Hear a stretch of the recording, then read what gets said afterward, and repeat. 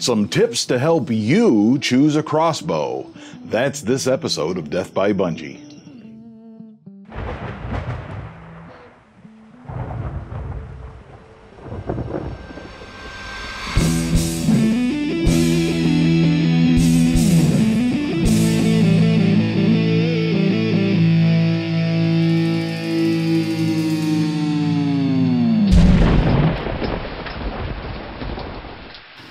If you want to enjoy the outdoors, if you want to get into hunting, if you want to get into crossbow hunting, this is a great video for you. I'm going to offer you some suggestions and some tips on choosing a crossbow that's right for the job. If you're already into crossbow hunting, you already got a crossbow and you're already all set up, you might enjoy this video anyway.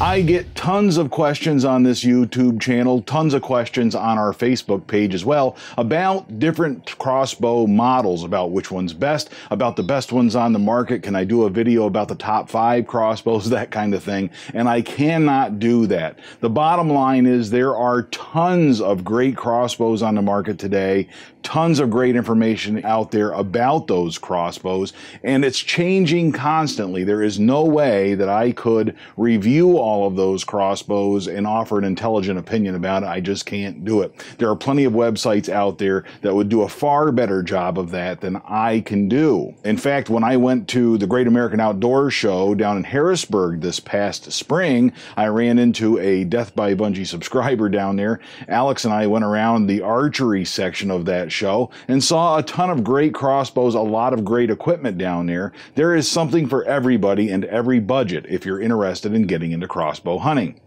At that show, and every time I look at new crossbow models, I am more and more impressed. There are crossbows out there that are way faster than Bunjie. There are crossbows out there that shoot a lot higher feet per second. They have all kinds of other features that are fantastic. So do your research, get online, look at those reviews, and look for videos that review the specific model that you're interested in. This video is not so much about that, about specific models. This video is just to explain the concept of crossbow hunting a little bit better for you maybe, and also offer some tips if you're out there looking at that market. Every time I go and look at the new crossbows that are on the market, I get all excited about them and I think, man, I've got to upgrade. I have to go upgrade. But then I go out and I sight in Bunjie here, I get it all sighted in, I shoot it a few times and realize what a great piece of equipment I already have. So that's really my first tip to you. Avoid the latest and greatest. Don't feel like you have to have the fastest crossbow on the market. There's absolutely no reason why that would be the case. Bunjie here is an Excalibur Axiom that I bought back in 2010. It is more than capable of doing the job for all of the big game here in northeastern Pennsylvania. I will happily take a shot at any deer that walks in front of me with this crossbow, and I will get a pass-through with a proper shot.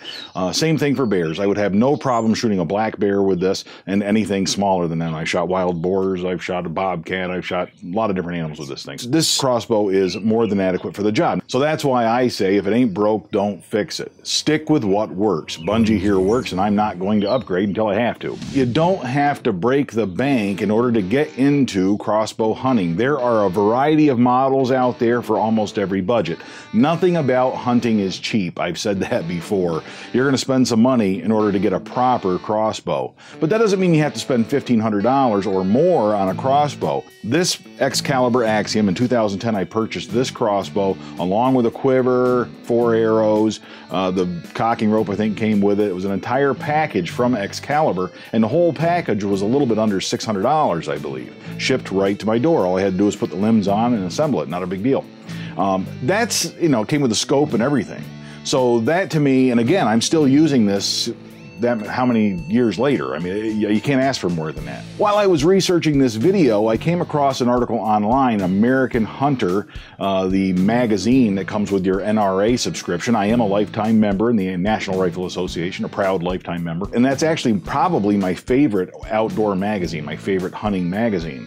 But in that article, they said, look, buy the best you can afford. Look for the most expensive crossbow you can get and buy the best you can. I kind of disagree with that. I take a lot of issue with that. Would I rather spend $600 on a crossbow and have $1,400 sitting around in order to use for the accessories, maybe go on trips, you know, pay some bills, whatever? Or would I rather just spend $2,000 on a crossbow and just have the crossbow? As nice as that $2,000 crossbow is, I'd rather have $1,400 in my pocket in order to get the most out of my $600 crossbow package. Now, like I said, when I bought Bunjie here, it came with the scope on it. Already had a scope. I've upgraded that scope to a higher model from Excalibur. The scope is very important. I think when you are looking at crossbows, you need to make sure that you get a crossbow with a scope. You do want the scope. They make crossbows still today, I believe, that have iron sights on them. I don't like that as much, and I think a scope is pretty much, in my opinion, a mandatory piece of equipment. By that same note, however, I don't think you have to have the most expensive scope on the market. First thing to remember is, this isn't rifle hunting. I'm not looking through a scope at a target 300 yards away. I'll never do that with this crossbow, at least not with the intent of taking a shot. I'm only looking at 10, 20, 30 yard shots with this crossbow, and for that reason I only need a scope that's very clear, crystal clear, good and low light, out to 30, 40 yards or so. Anything beyond that, you really don't need the same level of optics that you would need with a rifle. The magnification, I say stick with whatever your manufacturer recommends, but a 4x magnification, a 4 times magnification is perfect for a crossbow scope. It might be too much for some people, too little for others, but that's something that you can play with. But nonetheless, a scope I think is an important piece of equipment. How good does that scope do in low light? Another very important characteristic.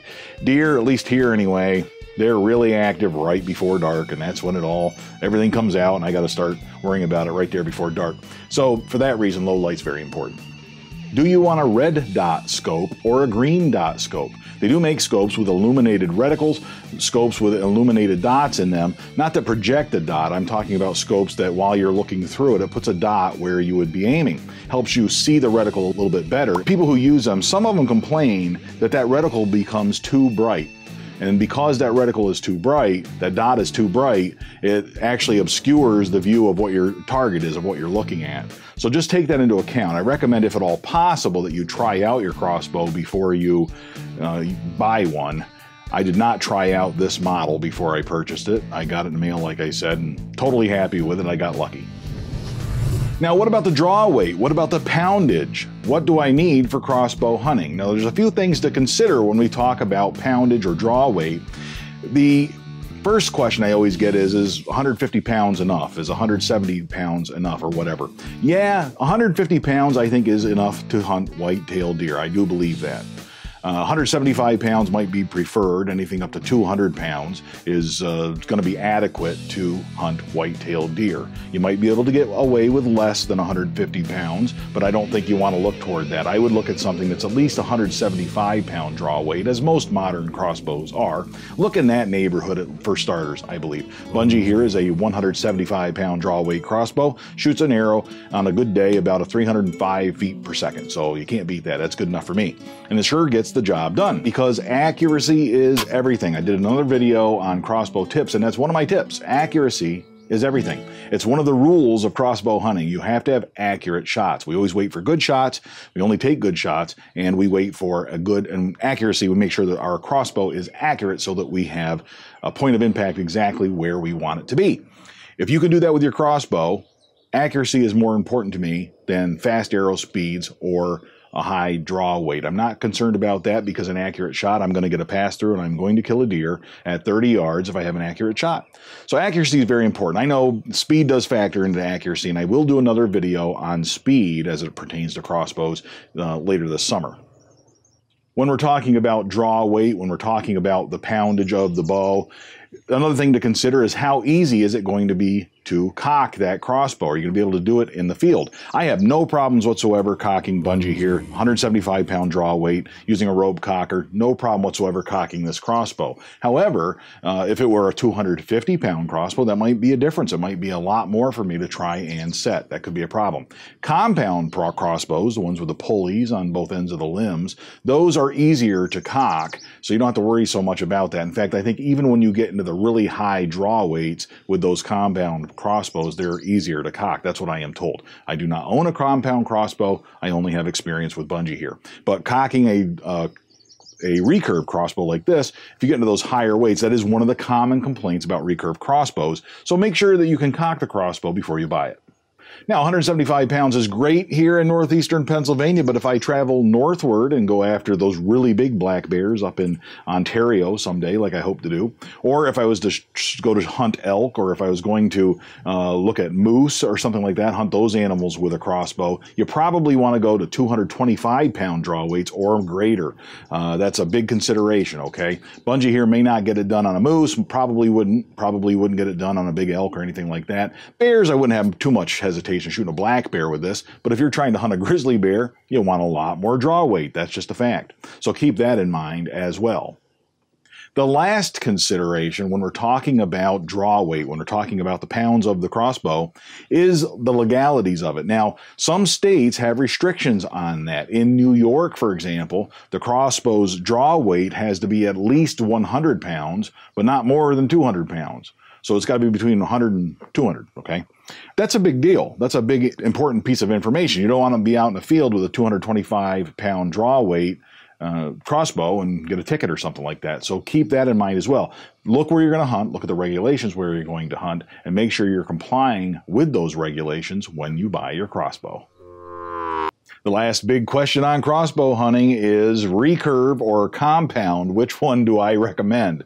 I think you already know my answer. I've had a recurve crossbow. I intentionally bought a recurve crossbow because recurve crossbows have a reputation of being maintenance-free, easier to work on. There isn't all the moving parts and all that sort of thing, so it's a little bit more maintenance-free in that respect. And I also bought a recurve crossbow because I can uncock the crossbow. It's very easy to uncock it. You just reverse the process of cocking the crossbow, not a big deal. I can change the strings myself. I've never taken Bunjie here to a shop. I do everything myself. There isn't that much to do because it's pretty straightforward. It's relatively maintenance free. However, another big consideration about crossbows is volume. A lot of people are concerned with the volume of their crossbows. They go to great lengths to quiet them down, either by putting the cat whiskers on here or a red system or some other dissipator pads, all these other things, to reduce the noise of your crossbow.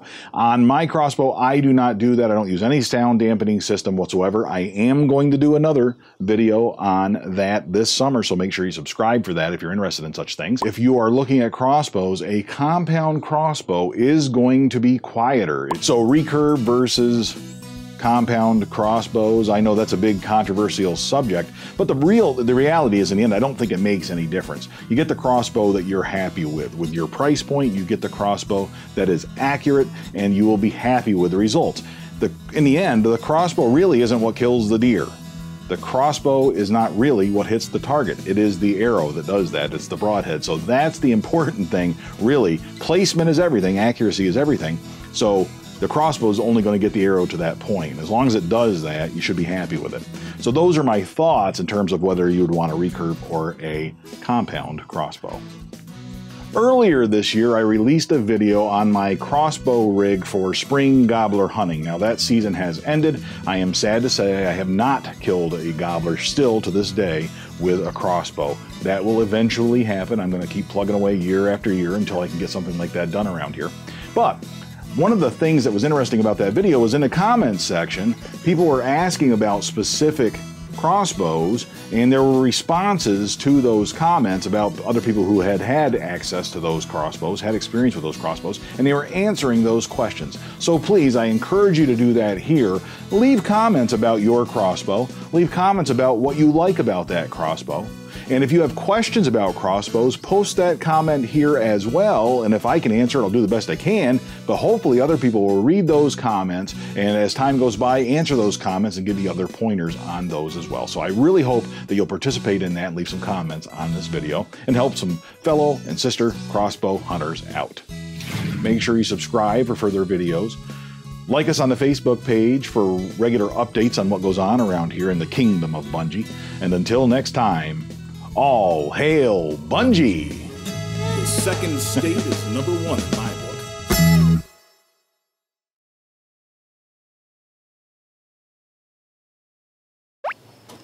Face recognition.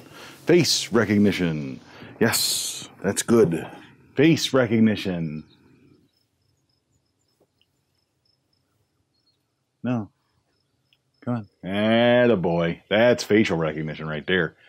Boy, that is some screen, though. All right.